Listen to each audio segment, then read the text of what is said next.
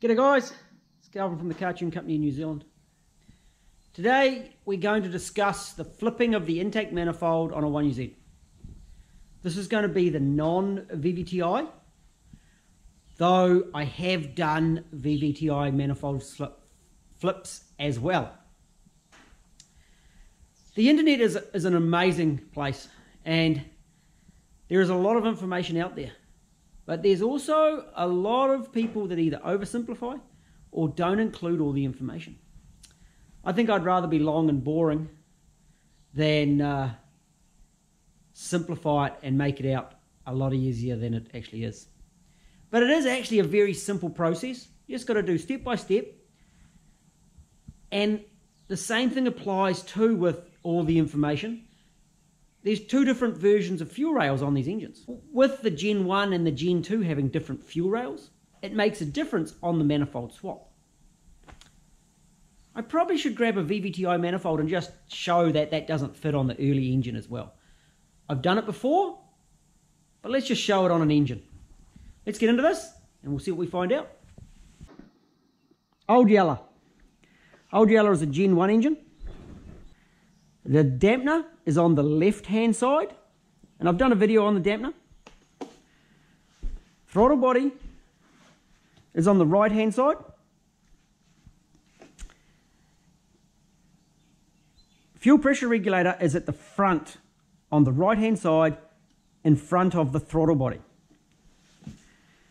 Now the lower manifolds can swap and the upper manifolds can swap.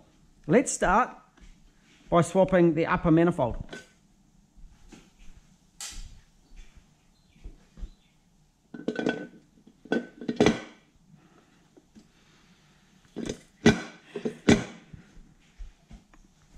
We have a dampener in the way. I could probably fix it with a grinder, take off the corner. Let's do that, shall we? Some material removed, and it's still not going to go all the way down without destroying that bolt hole. Poor old Yeller. It's been cut to pieces so many different times. And of course the throttle body's not going to fit. Oh, it's just a stuff up. We'll come back to that one in a moment. So I have here a Gen 2 engine, so 20 series. This one has the dampener right at the back and the fuel pressure regulator right at the back. Let's do that flippy thing.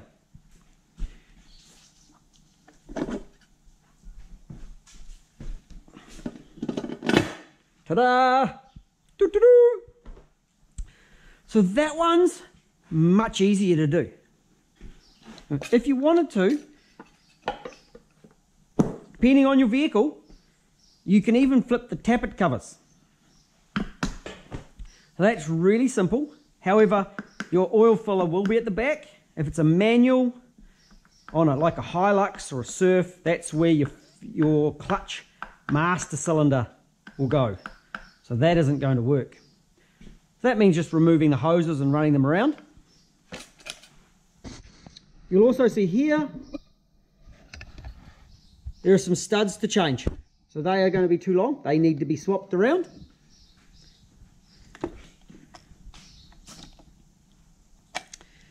Idle speed control wiring will need to be moved. Throttle position wiring will need to be moved. So the Gen 2 is the easiest of them. It just flips over, the top half flips, really, really simple. Then you just change your hoses around. It's a little bit messy. Hard to do it really neat and tidy, but it can be done relatively simply. Let's flip the bottom half of the manifold too, just to show what we can do there. So we take the top, we put it back to normal. There is actually an arrow on the manifold, and this one's actually already flipped. So wait.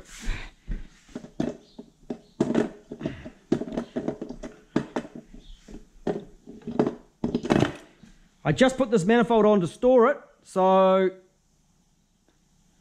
let's do the flippy thing again. I'm saying that these are at the back and I'm standing at the front of the engine. which proves my point.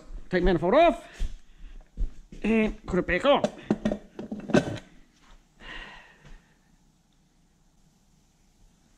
Yep, we're good. So that's flipped. Back to normal.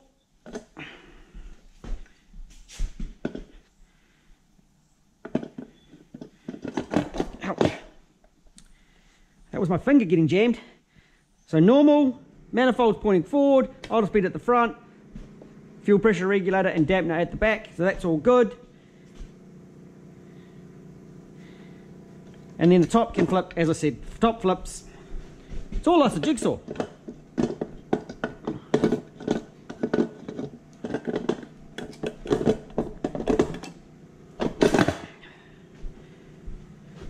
And there's those tall studs. Okay, next thing to do, let's try to put a VVTi manifold onto this one. Let's just find a VVTi manifold. VVTi manifold. This is the front. Let's just sit it nicely down onto here.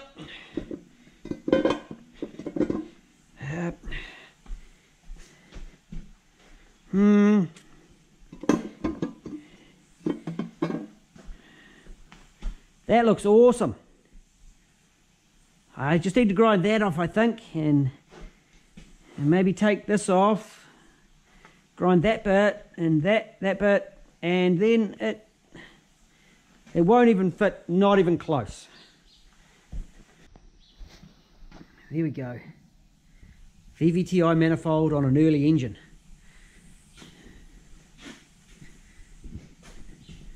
We've just shown again that the VVTi manifold doesn't fit the non-VVTi engine.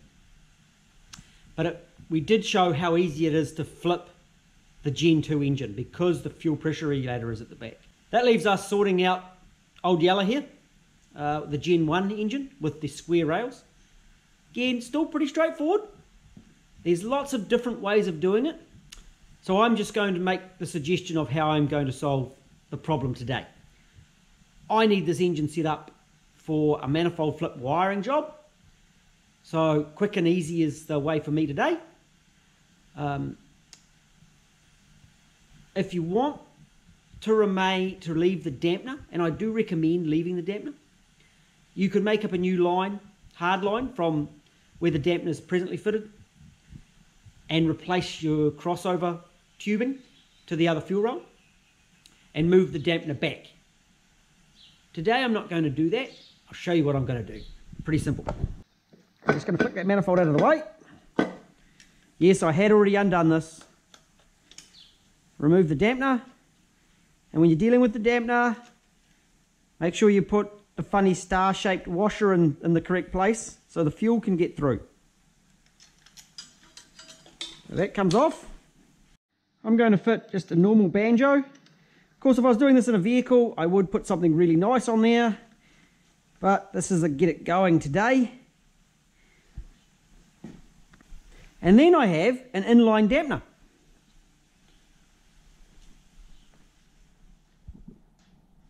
So I'm just going to jump into the middle of this video. It's a couple of weeks since I last shot the other video, and I've been talking to the customer, and he suggested putting the dampener in the place of one of the banjos. I thought, that's a cool idea, but let's check the washer sizing. So he suggested the dampener could go here, and I'm liking that idea. However, I know there's some differences with these fittings. So what I've got here, about 16.5.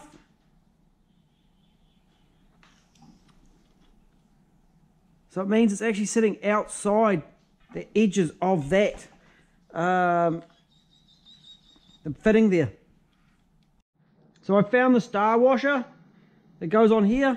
It was sitting down there, and now it's under the manifold. I'll get it when we pull the manifold off. So anyway, if we put this onto here, what it's going to do is leak fuel around the edges of the star washer, because this fitting's got a bigger hole at the top than the bottom to allow the fuel to travel in through the dampener. So it'll work fine, but it would need one of these fittings put onto there to make it work so it doesn't leak. Great idea,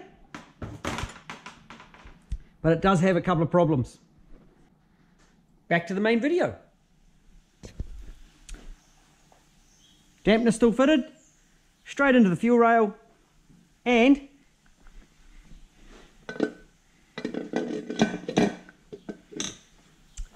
manifold still doesn't fit.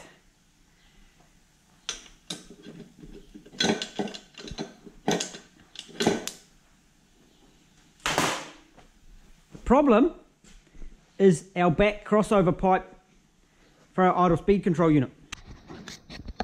Well, we cut that off.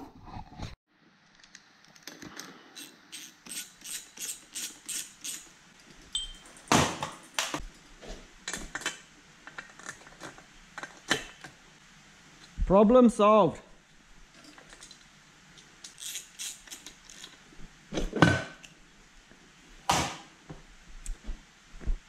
Easy as. Wait a minute. Cold start injector.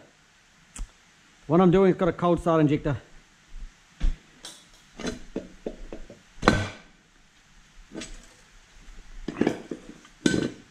I've blanked it on my old Liella.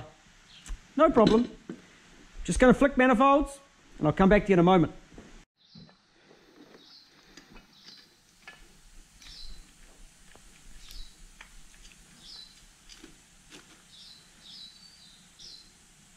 Swapping some studs.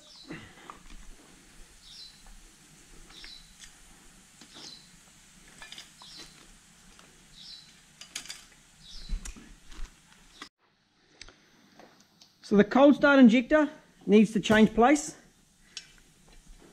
I just unplugged the wiring from it, and if we turn it round, it fouls onto this block here. So you could either just take some material off,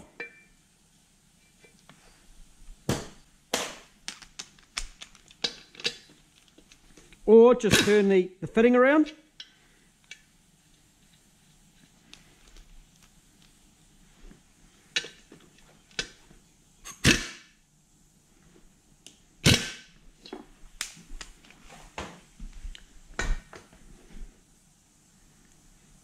And then we need to extend the wiring, of course. I'll look at this first.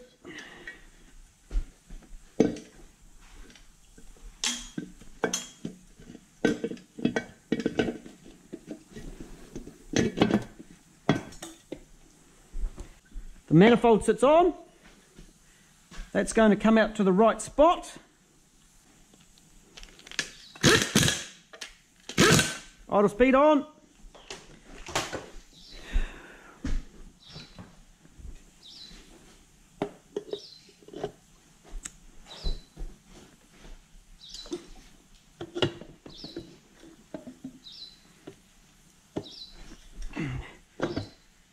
And the throttle body on. This throttle body's had the mod, so it'll fit on there nicely. So I now have an engine with a throttle body going out the left hand side. We'd need to run hoses for the PCV. Idle speed is already done because it's had the throttle body mod. The engine breather, I normally run them underneath through the center of the manifold. Brake booster normally is there, so that would need to be extended. And PCV valve normally through the center as well. There is a little hose here for the fuel pressure reg, so that can be changed from there to the back.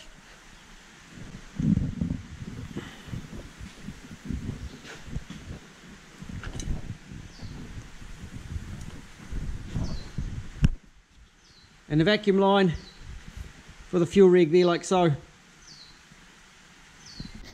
So swapping the manifold is a fairly straightforward job, but there's lots of little tricks that people could come across and find it quite difficult if they don't have access to some of these other ideas.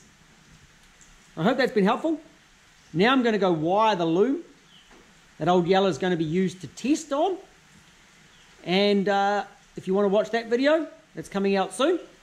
So I hope that was helpful. Talk to you again.